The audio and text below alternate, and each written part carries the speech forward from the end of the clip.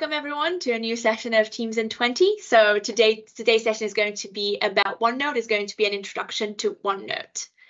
So without further ado, we have our wonderful Sital again with us. You remember her, we delivered the well-being session as well. So really glad to have you back. So over to you, Sital. Perfect, thank you. And I'm really glad to be back here again, delivering one of these sessions. Today will be an introduction to OneNote. I'll just do a quick introduction to myself. So I'm Sital Champanaria. I'm a customer success manager aligned to healthcare in the UK. This session is going to be short and snappy. OneNote is so easy to get your head around and start using. I'll do a little bit of an intro into what OneNote is if you've not come across it before, or you've not used it before. I'll do some basics on creating and getting started with OneNote, and then just show you how you can collaborate with your team if you're using OneNote in Teams as well. So if you haven't come across OneNote before, it is your digital notebook in Microsoft 365. So you can take all those ring binders, all those notes and post-it notes that you've got dotted around your desk and put that into a digital form, which is filtered by sections, pages. It's fully searchable, which means you're not having to go through lots and lots of pages and files on your desk to find the information that you need. A brief overview of some of the features within there. It allows you to stay organised. You can have a single notebook. You can have multiple notebooks for different projects, different areas, a personal notebook for your own information, and also a shared notebook that can sit within Teams for your team to use. You can, if you've got a stylus or you use your finger, you can actually draw on your notebook as well. So it allows you to annotate on images that you've got in there, or just do some brainstorming activities. If it's your personal notebook, you can share that with other co-workers. And the great thing I love about that feature is that you can actually, remember my words, you can actually password protect some of the sections in there. So you may want to protect some sections and then share others with your colleagues for them to add in comments and suggestions. You can add custom tags, so the same way we would create a shopping list or mark something as important by putting a star next to it. You can actually do that in OneNote, and then you can search those specific tags, and you've got the option to create your own custom ones for something specific that is important to you but might not be generic or applied to others. And then lastly, you can actually add lots of different types of media in there as well. So you can record audio notes, you can add videos into there, and you can add files in there that either come up as a link or you can copy them in as an image, so you can annotate on top of those as well. So without further ado, let's switch over to a demo of OneNote then. So I'm just going to go into my demo tenant and open up OneNote here. So hopefully you'll be able to see that on your screen. I've actually gone into Microsoft 365 and just searched for OneNote, and this is the landing page that I have here. But what I want to show you first is what it looks like in a team and where it sits, and then I'll come back to this page here. So I'm in Microsoft Teams. I'm just in a channel here. This one's for monthly meetings, and you can add a OneNote tab across the top there. Really easy to do. You just click on the plus, search for OneNote. I can see that I've got it here. You can add that in. So if you've got an existing OneNote, you can add that in here, or you can create a brand new one. So you're not limited to just having one for each team that you're part of. So I'm just going to come out of here, and you'll notice that I've got one in here already, which is my board meeting notes. And what I like about this is that it appears the same here as it does if I open up in the web browser or in a desktop version of OneNote. And the one that we use quite heavily is OneNote Windows 10, and it looks exactly like this.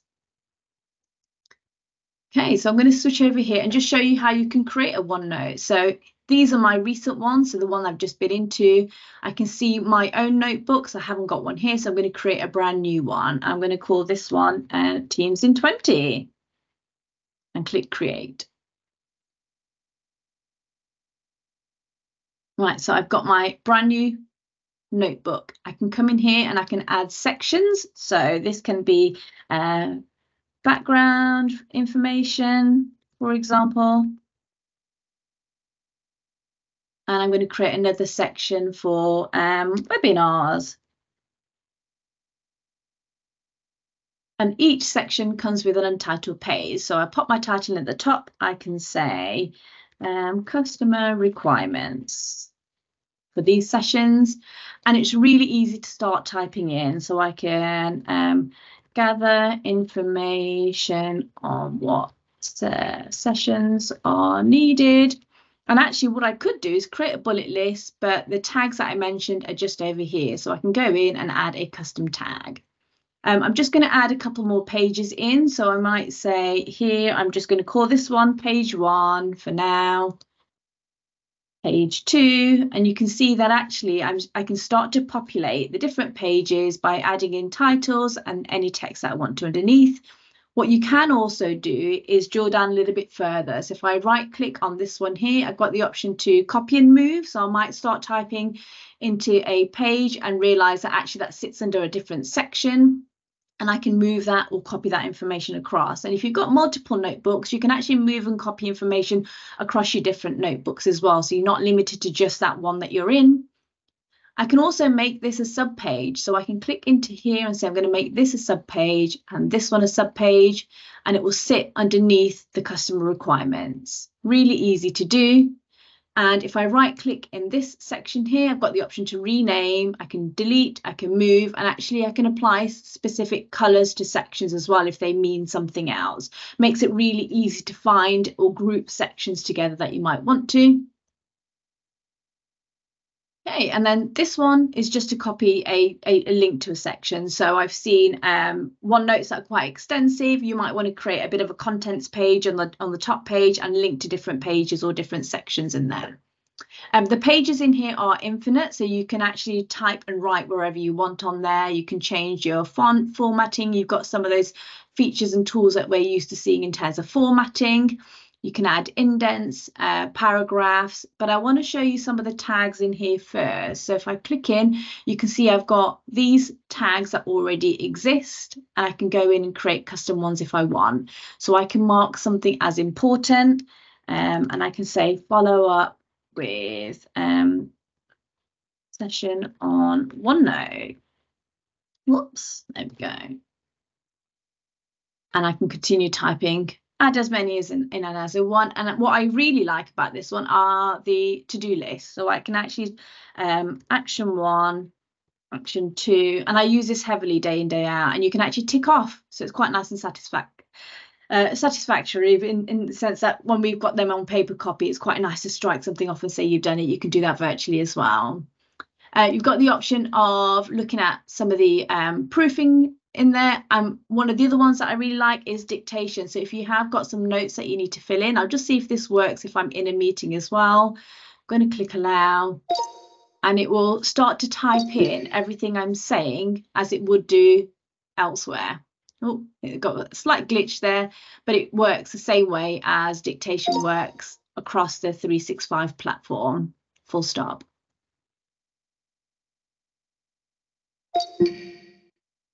And it's nice and easy to edit. I can go into insert, so just along this section here, I can create a table, and I can actually insert files. So I talked earlier a little bit around annotating and drawing on top of some of the files you might have. So if I click into here and say I'm going to print something, I can come into demo.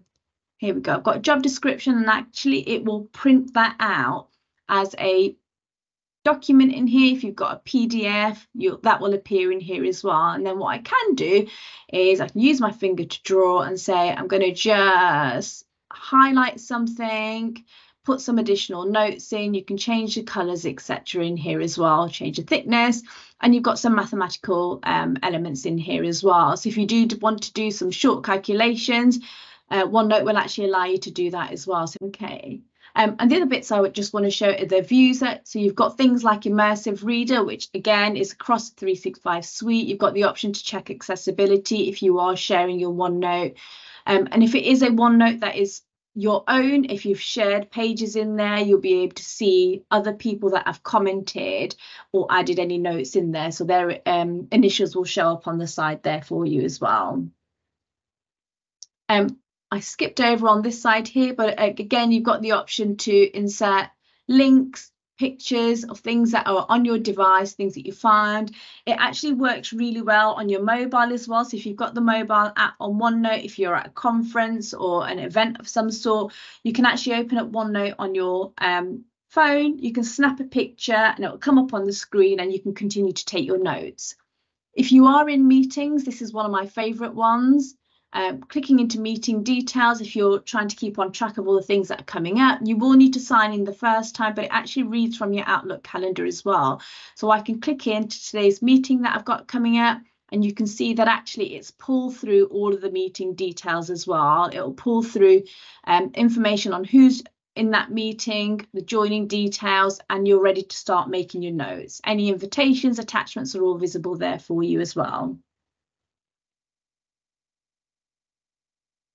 I'm just going to switch over then and have a quick look at Teams and how you create those in Teams. So you'll see if I come into this one here, I've got all of the same options across the top there. You've also got the tell me what to do, and if you prefer to, you can actually open up your OneNote in your desktop or your browser. So that will allow you to open the team notebooks in here, plus your own personal ones. And these, like I said, are sat on SharePoint. They sit in your team. So these are the shared notebooks that everybody within that team has access to. Really easy to create, and you can connect different OneNotes in here as well.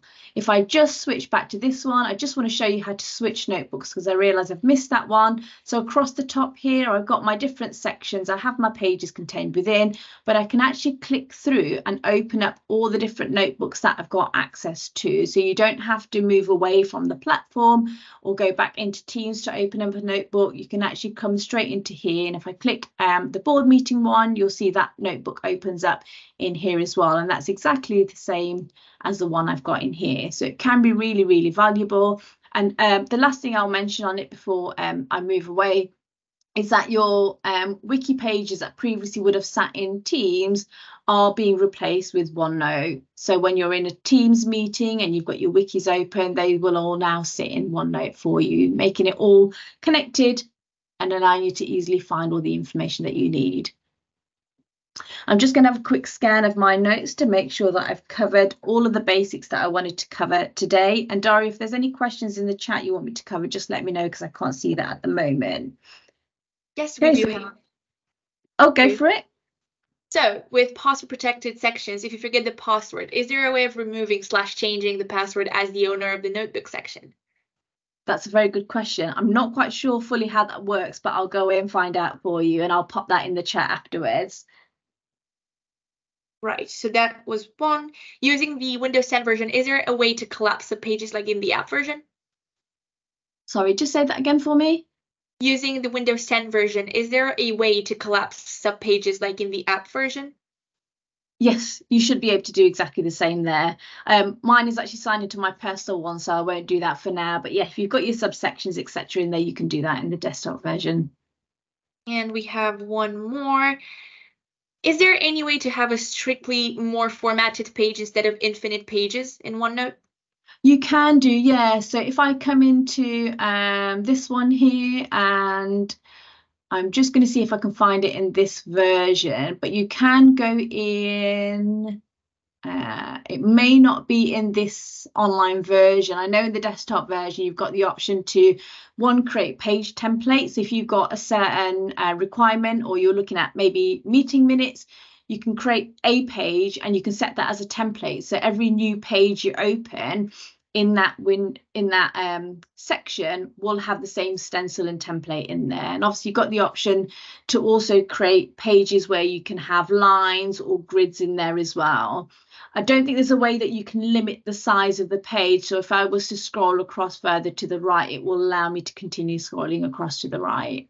But you can set those templates so every page within a certain section follows that template. We have one more question, if that's okay. Yeah, go for it. Is there a way to keep the section or page navigation tab down the left of Teams open, as when you type now, it currently closes? So this section here? I think so, yes. Yeah, so you can collapse and you can open them up. So is there really just a safe space? If you've got a screen with lots of different things happening on there, or you've got a lot of information on your OneNote, you might want to close and collapse that rather than having it open all the time. Lovely. And the one thing that I realized that I missed in my notes that I really want to mention is the option to be able to search. So one of the things that I find really frustrating, I love sometimes scribbling down notes by hand, but then I find that I'm flicking through lots of notebooks or looking at, one from 6 months ago to try and find key information, is the search facility in there. So this is one of the biggest benefits, I think, for here, that you can actually just search any keywords. You can search across your multiple pages, sections, and I know in the desktop version you can search across multiple notebooks and search specific tags as well, and it will take you to those pages where you're looking for that key information. I'm just trying to see if there's anything I had specifically mentioned. There we go. So I click Teams. If you've got an extensive notebook, it will take you to the different pages and highlight those keywords that you're looking for as well. So you don't have to scroll through all the different pages to find anything that you've marked, for example, as important. It will do that for you.